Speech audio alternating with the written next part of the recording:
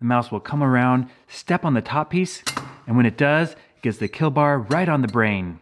Today for Mousetrap Monday, we're going to use a rare and valuable mousetrap from the 1920s to catch a mouse in the barn. And then we're going to feed that mouse to wild animals in the backyard. Now what I have here is a metal mousetrap painted red with a powerful spring. It's kind of like a standard snap trap with a very different trigger system. It doesn't have the setting bar. Instead, it's on a hinged piece of metal. On top here, it's printed EZY-SET mousetrap and a patent number. It was patented by James E. Ruby on May 31st, 1927, and it was manufactured in Kansas City, Missouri.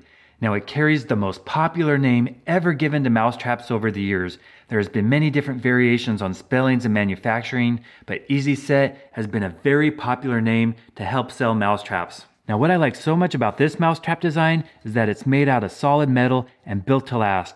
And I also love that it's painted red. It looks really great and it seems like a good design. Now what's so unique about this snap trap is it doesn't have a trigger and a setting bar. Instead, this top piece on the hinge is the trigger and back here is where you set it. We'll go ahead and lift this up and pull back the kill bar. I'm gonna watch my fingers. And it clips in right there. You put the bait on the hook, the mouse will come around, step on the top piece, and when it does, it gets the kill bar right on the brain. So it does live up to its name. It's very easy to set and it seems to work well. Now with being over 90 years old, I don't know how long it's been since one of these EZY-SET mouse traps has actually caught a mouse, but we're gonna change that tonight and set it up in the barn.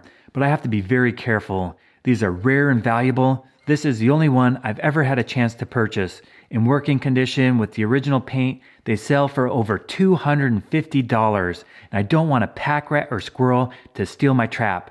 So I'm gonna tie it down and place it in a box. This also helps with the YouTube censorship. Let's go set up the motion cameras and see how long it takes to catch a mouse with the EZY-SET mousetrap.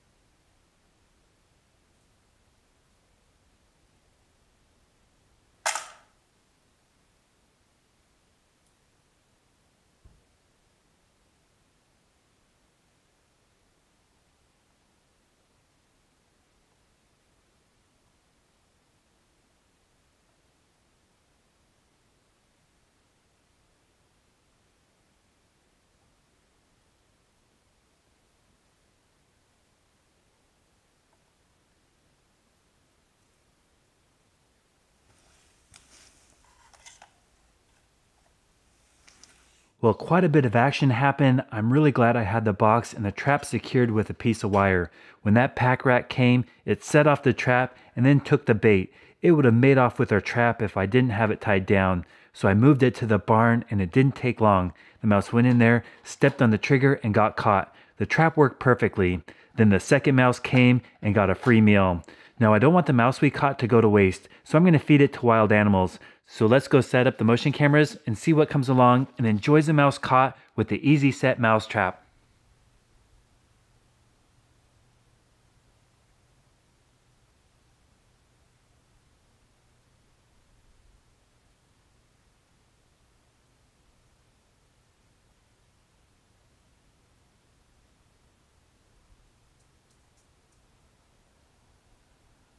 Well, that huge brown rat at the compost pile has become very quick at snatching up the mice we catch.